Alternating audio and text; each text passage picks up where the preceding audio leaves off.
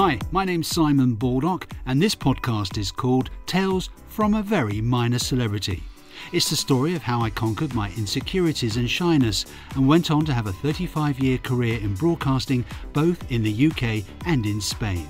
You'll hear some of my most memorable celebrity interviews and all the adventures I've had and the stories behind them. Like the time I delivered half a carcass of beef to Margaret Thatcher at 10 Downing Street, and the time I carried £1 million worth of diamonds on the tube in an old Sainsbury's bag on the way to a photo shoot with Lord Snowdon at the Ritz.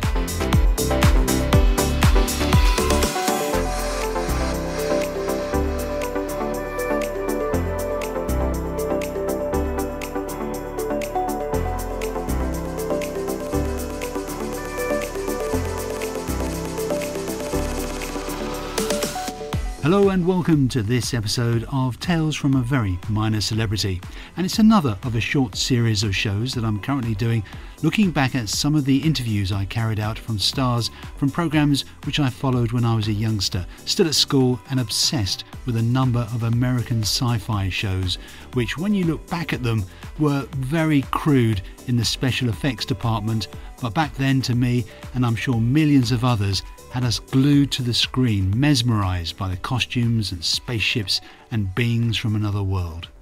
And the most famous of them all, of course, was Star Trek.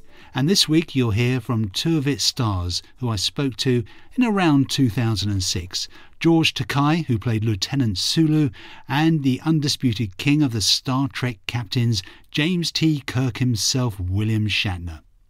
The first episode of Star Trek was aired on the 6th of September 1966 in Canada and 2 days later in America. The show was created by Gene Roddenberry as a wagon train to the stars. Star Trek was set in the 23rd century and featured the voyages of the starship USS Enterprise. The show lasted 3 seasons, although it seems a lot longer due to its continued repeats, and was finally cancelled in 1969. After it was cancelled and went into syndication, its popularity exploded. It featured themes such as a utopian society and racial equality, and featured the first African-American officer in a recurring role. 10 years later, Star Trek the Motion Picture reunited the cast on the big screen aboard a refurbished USS Enterprise. They all appeared in 5 subsequent films, the last being in 1991, which was during the production of the spin-off series Star Trek The Next Generation, and shortly before Gene Roddenberry's death. Several original series characters also appeared in the 7th movie, Star Trek Generations, and in other Star Trek productions. George Takei, who I mentioned before, played Lieutenant Sulu. Like all the rest of these interviews, I literally contacted through his website. He's now 85 and was born to Japanese-American parents with whom he lived in a US-run internment camp during World War II. He began pursuing acting in college, which led in 1965 to the role of Sulu, which he returned to occasionally in the 1990s. Upon coming out as gay in 2005, he became a prominent proponent of LGBT rights and active in state and local politics. He's been a vocal advocate of the rights of immigrants, in part through his work in the 2012 Broadway show Allegiance, about his internment experience, and has won several awards and accolades for his work on human rights and Japan-United States relations, including his work with the Japanese-American National Museum in Los Angeles, California. But acting has always been a huge part of his life, and not always Star Trek related. You've starred in some 30 feature films, because I suppose a lot of people associate you, of course, with Star Trek, but you've done so much besides that. Well, that's the thing about an association with an enormously popular television and movie series that's been around for so long. You do other work, but it seems to get overwhelmed by the great longevity and presence of Star Trek. What was it like when you discovered that they were going to make the motion picture? Because you'd done all those years in Star Trek, and then, it went sort of quiet, and then the offer came in of, the big screen. It must have been fantastic. Well, actually, our ratings were very low when we were on television. despite the fact that we announced at the beginning of each episode that we were on a 5-year mission, Yes. our 5-year mission was aborted after the 3rd year because of low rating. You know, it was heartbreaking because we knew we were doing good work, but that's the nature of showbiz, and so we thought we'd carry on with the rest of our career and our lives. But in the reruns was where the show found its audience, and the ratings skyrocketed. So as early as 1973, we started hearing rumors of the show being revived, and there were many, many false alarms like that. And so whenever Paramount would announce another possible resurrection of the series, we got a little jaded because Wolf had been called too often.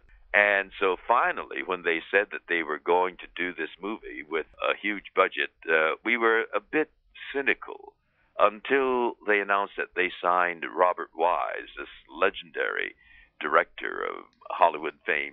And when it finally happened back in 1978, I think it was, we thought it was just undreamt of. And when we got back on that circular bridge set, it was such a heady experience.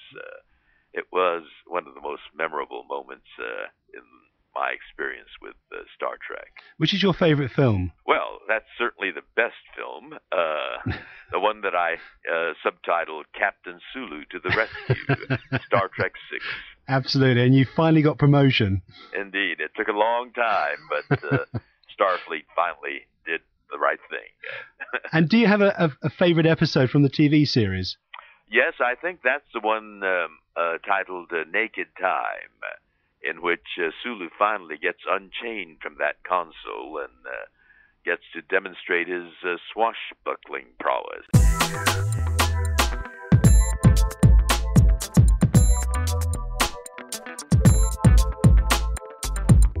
Hasn't he just got the best voice? I love listening to him speak. Incidentally, George Takei these days has a huge social media presence and has won several awards and has over 9 million fans on Facebook, as well as his own very popular YouTube channel, so do check him out. Now, Captain Kirk, William Shatner, who began his screen acting career in Canadian films and television productions before moving into guest starring roles on various US television shows. He appeared as Captain Kirk in all the episodes of Star Trek, the original series, 21 of the 22 episodes of Star Trek, the animated series, and the first 7 Star Trek movies. He's written a series of books chronicling his experiences playing Captain Kirk and has also co-written several novels set in the Star Trek universe and a series of science fiction novels called Tech War that were adapted for television. Outside Star Trek, Shatner played the veteran police sergeant in T.J. Hooker and has hosted the reality-based television series Rescue 911, which won a People's Choice Award for Favourite New TV Dramatic Series. His appearance as a guest star in 2 episodes of the television detective series Columbo, almost 2 decades apart, were among his many such contributions to television shows from the 1970s onwards. Shatner's television career after his last appearance as James Kirk embraced comedy, drama and reality shows. In seasons 4 and 5 of the series Third Rock from the Sun, he played the alien Big Giant Head, to which the main characters reported. From 2004 to 2008, he starred as attorney Danny Crane in the final season of the legal show The Practice and in its spin-off Boston Legal, a role that earned him 2 Emmy Awards. In 2016 and 17 and 2018, he starred in both seasons of Better Late Than Never, a comical travel series in which a band of elderly celebrities toured East Asia and Europe. But it's been Star Trek that has been and still is his most memorable role. Star Trek has been such a huge part of your life. Have you ever thought what would have happened if you hadn't got that role as James T. Kirk? You know, I came into Star Trek with a fair amount of celebrity, and it wasn't news to me to be my name to be up there in the lights and people coming to see me. And subsequently, the tremendous popularity of Star Trek made me popular. Was different. It was more intense, but it's always been a part of my life. So almost all of my adult life has been spent in the limelight, so I don't know too much else. So no, I have not thought very often what would it have been like, because so much has befallen me as a result of being in Star Trek. The good times keep rolling on. There's a book coming out called I'm Working on That, and a couple of movies, Shoot or Be Shot, a big movie called Showtime with Robert De Niro, and a movie that I'm finishing up directing, I'm in post-production, called Groom Lake, and a variety of other things that are going on in my life. But nothing is more interesting and requiring thought and creativity than Mind Meld and this website. Is it true you're taking part in Aaron Spelling's edition of Who Wants to Be a Millionaire as well? Yeah, I was on that, failing miserably. Well, I don't know whether it's been on the air or not. Has it been on the air? I don't think we'll be seeing it here either, so you can tell us how badly you did. Well, no, I can't. I think I'm forbidden by God. But I'll tell you, I didn't make. Maybe I can tell you this much: I didn't make $1 million for charity, right? And I had this fantasy. I was also on Weakest Link, that's come out of your country. Wow. In an attempt to make money for these charities that I have. Yes. And I had this fantasy that I was going to get all this money and pour it, like a salve over everybody's wounds. I was going to heal the world with all this money I was going to win, and I didn't quite make as much money as I know. You're not alone, don't worry. I know, but it's one thing not to make the money for yourself, but it's worse when you have handicapped children and animals and people who will gain by the money you can give them, and you're not able to give it to them. It's stunning. And when you're working for charity and you can't do it. And what was Anne Robinson like? Did she scare you to death? She doesn't introduce herself to the people on the show in the beginning, and then I shambled off at the end so that I didn't see her. So I really never met her. But I can tell you that I grasp her firmly in my arms. I bend her over in a tango kiss, and she swoons. And I'm not exaggerating. Well, listen, I'm glad you've got her over there. That's all I can say. I just want to... She's your treasure, but yeah. She's our option. Absolutely, yes, which is unfortunate.